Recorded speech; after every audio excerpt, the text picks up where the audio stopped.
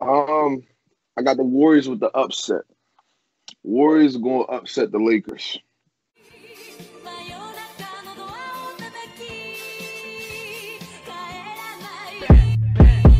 These niggas tackle, I'm bringing a pack. I'm a roller with stars and I'm smoking on platinum. Got my eye on the prize so I don't do distractions. I'm coming back. Yo, what it do?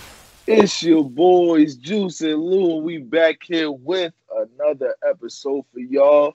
Got new week, new topics. We back on the NBA talks. Last Sir. night, the NBA regular season has officially ended, and we got our play-in tournament games now. So it's between the Lakers Warriors, and it was Spurs Memphis. Grizzlies. Spurs Memphis in the West, and then in the East we got Wizards and Pacers.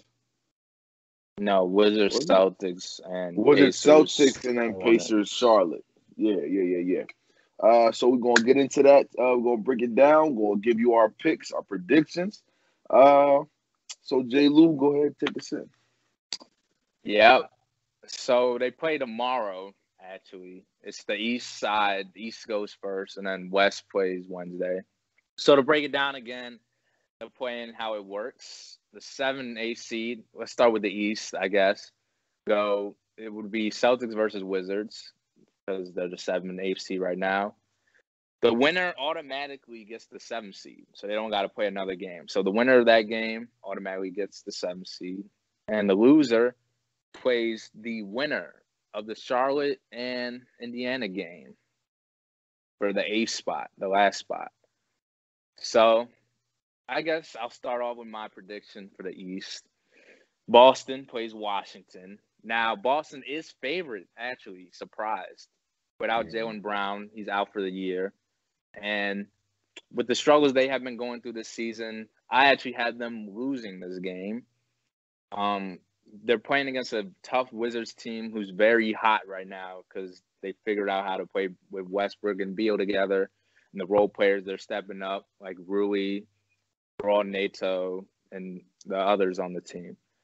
So I got the Wizards upsetting, quote unquote, I guess, the Celtics who are injured.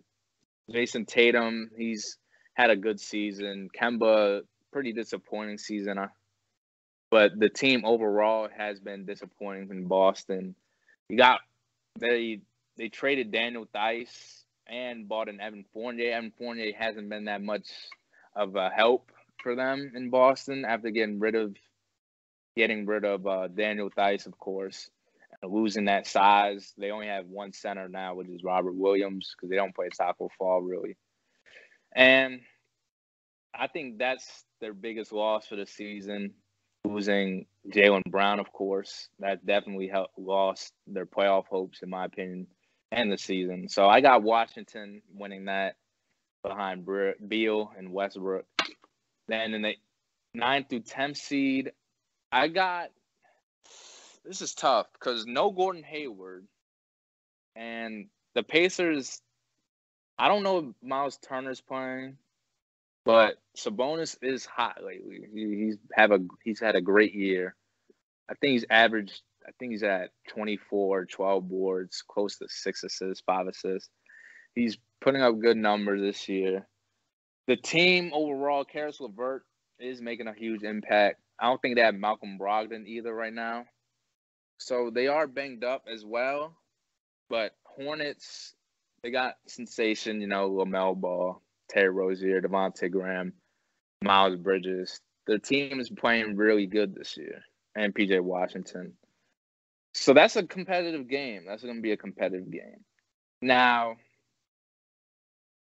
honestly, I got Indiana with the upset here. Just because Gordon Hayward's out. Yeah, I think if Gordon Hayward was in, Hornets win this game. But I don't see them winning against the Pacers. Like I said, Sabonis has been hot this year. Their team, Karis LeVert, actually just dropped on the last week, 38, 11 assists, 6 boards. He was hooping. So That's who I got. I got Indiana getting the 8th spot. Wizards, they would be playing the Nets. That would be interesting. That would be an interesting first round. So that's for the East. You can go ahead. I want to hear your East first. We'll go to the West. You had the Wizards winning. I don't. I think Boston. I think Jason Tatum. I don't think he's gonna go like that. Losing Jaylen Brown did hurt a lot, actually. With Kemba Walker, he was like sorry during the season, but at the end stretch, he was playing okay. He was playing all right. So, if you get what you're supposed to get out of Kemba, and if Jason Tatum plays like how he's supposed to play, I think they do. I think they get Washington out of there. I think they get him out of there. Especially like you said, the Wizards are hot though. Russ doing his thing. Bradley Beal, he's not 100% though. So we don't know how that's gonna affect him. He just tried to make himself play the other night, and he's re-injuring it, and they had to force him to sit out. So we don't know how it's going to affect him in this game. So I like Jason Tatum and Kemba Walker. I like their odds better than the Wizards right now. But the other game, I like Indiana as well. I just don't think as good as Charlotte has been playing during this season, with and without LaMelo, I just don't see them making that push for the playoffs. Even if they beat Indiana, I don't see them beating the Celtics. So as much talent as they have, I just don't see it. So I don't see them beating Indiana, especially with Sabonis. His ending stretch on the season has been dominant too. So Sabonis, LeVert has been a great pickup for them. That was a great trade for their favor. And Miles Turner, he's iffy. Like you said, I think he's injured, right? So yeah, we don't know really. But who can you really say is a big man threat on the Charlotte side? So PJ Washington having a good year. As a big man? He's a 4, but I thought he's more like a small forward to me. Well, he runs the 4, but well, that works out, I guess. But Terry, you're gonna have to get a lot out of Terry. LaMelo's gonna have to score more, and everybody's gonna have to keep on doing what they're doing if they even have to have a chance, honestly. But I have 7th seed Boston and Indiana 8th seed Indiana. So you got Indiana beating Washington. Yeah.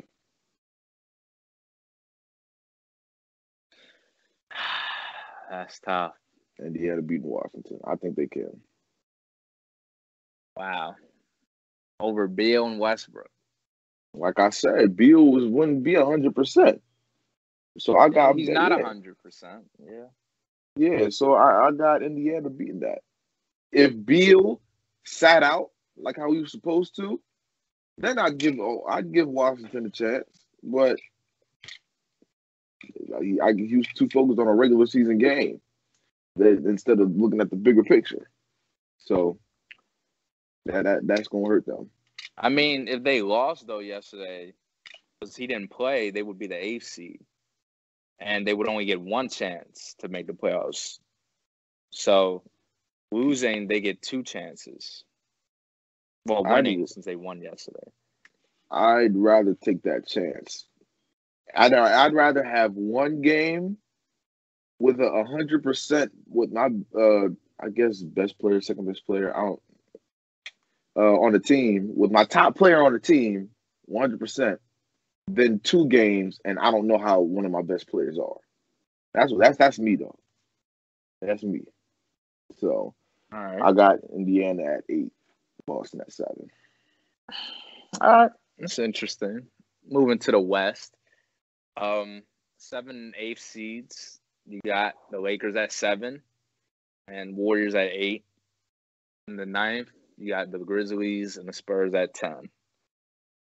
So for me, Man, Curry is cooking. Just dropped 46 last night. Scary hours. Lakers, AD, Bron, their team's back and healthy. Schroeder's back off COVID list. So most of the pieces are all back and healthy. The playoff run. Man. I got Lakers winning. I don't see LeBron and them losing. Not to the Warriors, who don't have Clay or James Wiseman this year. I know Curry's cooking now. He's going to be a problem, but I don't see them as a collective unit beating the Lakers, who are trying to defend their title this year. Not in the first play in the West. So the Lakers get the 7th seed. And the Grizzlies, Spurs, I got the Grizzlies winning. Spurs, they haven't been impressive to me this year. They lack a lot of shooting ability from outside, which is key in today's NBA, of course. And they don't have the personnel either to shoot like that. So they're kind of stuck in old school basketball, just not going to work. The Grizzlies with John Morant, Jaren Jackson has came back. Jonas Valanciunas having a good year as well. The team is very solid, as well as Dillon Brooks and Kyle Anderson had good years. So the team is on track. They had a solid year. John Morant kind of underperformed this year. He's not shooting the ball really well. I think he's shooting high 20% from three at least. So he needs to fix that in his third year next year. But they didn't have Jaren Jackson most of the year. So they finished with the 9th seed. I got them beating the Spurs in the play-in, matching them up against the Warriors for the 8th spot. And I got to go with Golden State getting the 8th spot. They're like we saw yesterday. I mean, John Morant said himself, Curry could be the MVP in some people's eyes this year over Jokic, Embiid, whoever else, Dame, Chris Paul, whoever else you had up there. Just because of the way he's had a great year for the Warriors, doing it all by himself, people say, averaging 32 points, 31 points this year. So I got the Warriors to the 8th spot. They match up against the Jazz, and the Lakers would be seeing the Suns. That's who I got in the West. I got the Warriors with the upset. Warriors are going to upset the Lakers. There's nobody. Nobody in this league has an answer for Steph. It's just simple. He should be MVP in my eyes. There's no doubt about it. He willed this team in the playoffs. If there was no Steph this year, I don't think they win no more than 15 games. Steph is definitely MVP in my eyes. I was saying Joel Embiid this whole time. I know y'all going to say, oh, what happened to Joel Embiid?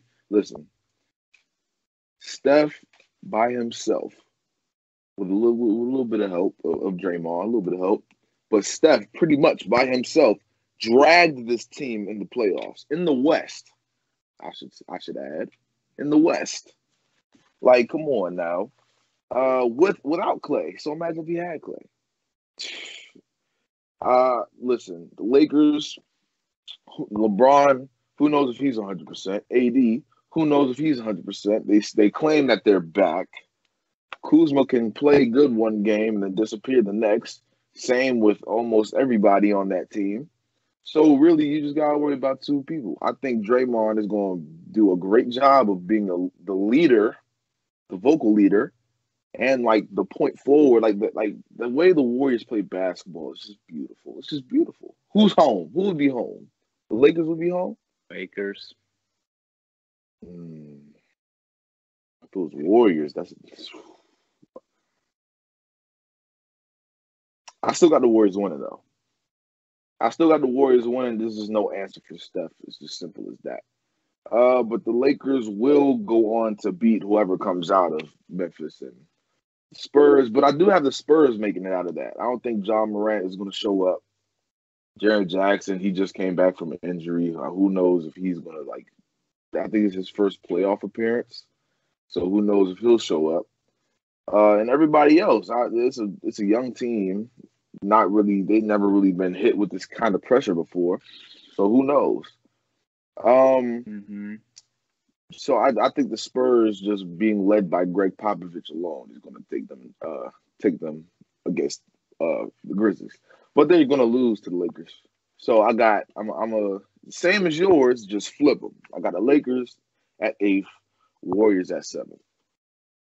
You saying that so the Lakers avoid your Suns?